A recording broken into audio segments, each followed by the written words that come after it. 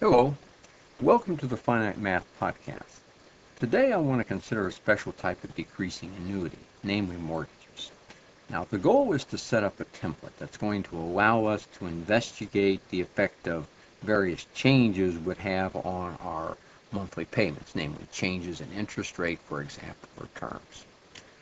Now, to set up this template, I have the labels as usual in the left-hand column. So let's take the information we're given and we want to enter it in the upper blocks. So the loan amount was $150,000. Okay, the rate per year is 6%. Always making monthly payments 12 times a year, and we're setting this problem up to do it for 30 years.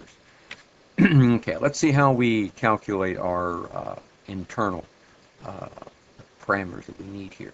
The rate per period, well, that's just going to be the annual rate divided by number of periods in a year. That's by 0.5%. Total number of periods, that's pretty clear too. 12 times a year times 30 years. Now, here's what we have to look at. There's a built-in formula for payment. That's the PMT formula. And if we open that with the open parentheses, we can see the variables here of what we need to fill in. First is the rate. Now the rate is the monthly rate, so that's 0.5% here in B10. You move to the next variable by pressing a comma. Number of periods involved, that's 360. Now the present value, as if it's a decreasing annuity, it's just going to be the loan amount. So we can ignore the remaining factors here. We don't want any money left to be owed when we finish and things like that. So we can close that out with a closed parentheses.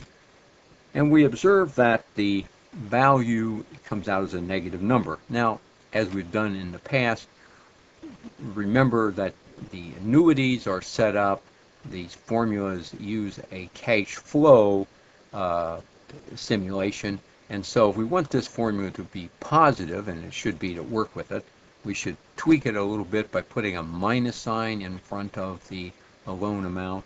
That'll make it a positive number. Now, how do we find the total amount that we repay back?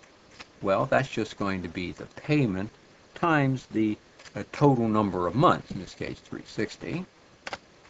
Wow, so we're paying back more than twice what we borrowed. And the interest, the amount the bank is going to make on this, will just be the difference between what we repay back and the amount of the loan. Okay, so there we have a nice little template. Let's see what we can do here. If we notice that our rate is 6% and our monthly payments become almost $900 here, $899, what would happen if someone is offering us a rate of a little more than 6%, say 6.25%, a quarter percent? That's not going to matter too much, will it? So 0.0625, we can enter that into the rate and check it out. Well, we see that the monthly payment now has gone up to $923 a month, so monthly payments have increased by $23. Now, what would happen if we could investigate and see, well, maybe we want a 25-year loan instead of a 30-year loan, or maybe a 20-year loan. Although I think the standards are 30 and 15, but we'll try a 20 here.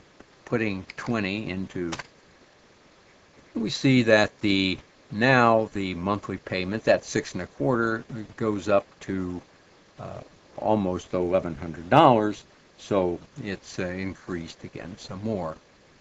Well, there you have it. You can see how you can use one of these templates to play around to estimate what costs would be. They can be used to, you can set your targets as to what you can afford before you go in to discuss things with people. Well, thanks for stopping by. I'll see you in another podcast.